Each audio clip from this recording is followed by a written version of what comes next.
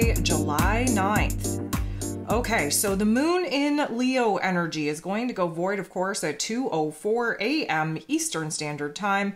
We're locking into Virgo energy at 9:48 a.m. So a short window where the moon is void. And when the moon is void, things are shaky, things are uncertain, things are unstable. And so we do kind of question ourselves. The certainty that we had definitely gets shaken up. We start kind of double guessing.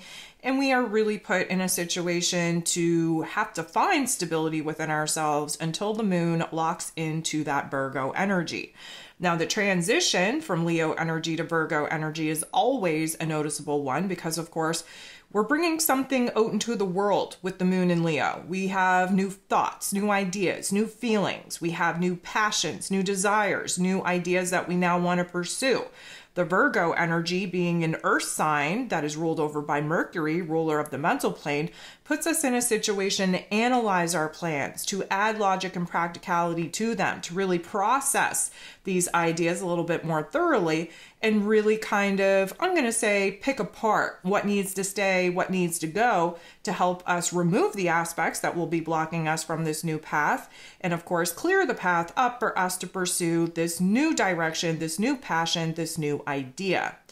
Now, there are 7 different aspects taking place here today, so a relatively quiet day in the cosmos. However, all 7 of them are involving the moon, which means that this is a moon day, a day to emotionally refine how it is that we're thinking, how it is that we're feeling, the goal, the vision, the dream that we're actively now wanting to pursue.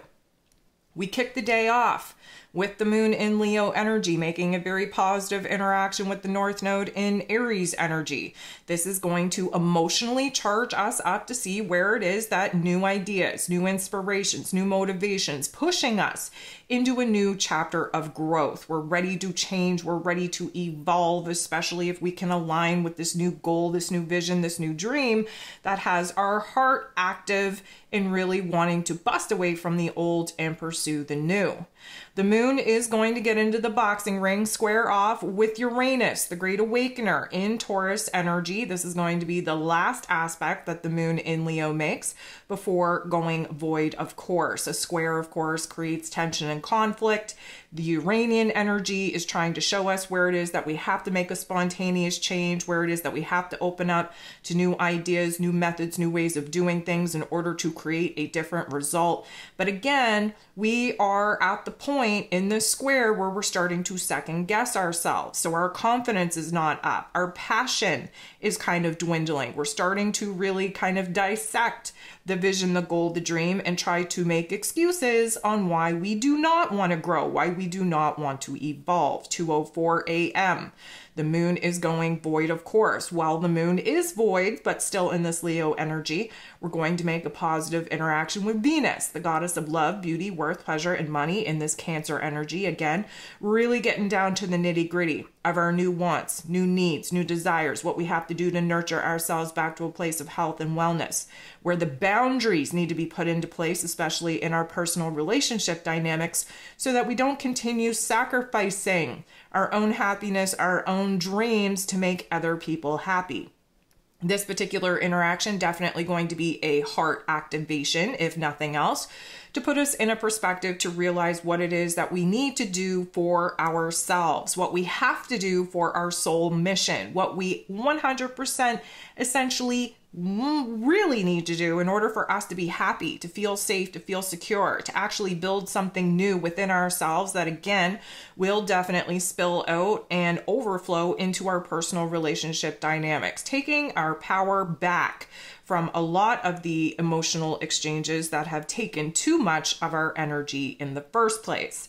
The moon, while still in Leo energy, while void, of course, is going to make a very tough interaction with Neptune. Neptune, of course, now retrograde in its place of power in this Pisces energy, still at the 29th degree. So the moon being at the 29th degree of Leo is making a very tough interaction with Neptune at the 29th degree of Pisces energy. This is where things fall apart, where we start kind of second guessing the goal, the vision, the dream, where we're starting to kind of logically and practically trying to dissect our intuition. And of course, that never goes well. The moon in the Leo energy, yes, is aligned with the heart space, but also very connected to the 3D realm, very connected to the physical realm. And we're allowing that physical realm and those details to dictate what is possible for us. Neptune, of course, is pushing us to abandon our materialistic realm, to double down on the faith, on the hope, on the wish that we now have for our future vision, for our future dream. 9:48 a.m., the moon is going to be locking into Virgo energy. Reminder, Virgo energy is the fixer, the healer of the zodiac, but we have to identify the problems in order to fix them. So the first part of the moon's transit in this Virgo energy is going to be highly focused on what is not going right, all that is wrong, everything that is a challenge, everything that is an obstacle, everything that is a blockage. Now, we jump into the very first aspect with the moon in Virgo around noon. It is a tough interaction. It's taking place with Pluto, the great transformer himself, retrograde in the Aquarius energy. So again, Pluto's whole gist here is trying to illuminate where it is that the divide, the power struggle, still very alive and well within us, where it is that we have areas and room to improve, especially in our perspective, acting as the observer to observe the challenges, the obstacles, the blockages, and where it is that we can essentially break free by changing the way that we look at them, the way that we feel about them. The moon in this Virgo energy, again, looking to analyze the finer details of our psyche, of our mental plane, of our inner dialogue, to see where it is that we can flip the script and empower ourselves to see things from a different set of eyes, to see things from a totally different light. The moon is then going to semi-square the sun. The sun, of course, still in this Cancer energy, now kind of pivoting, focusing in on what we need to do in this present moment to build a better situation for ourselves in the future.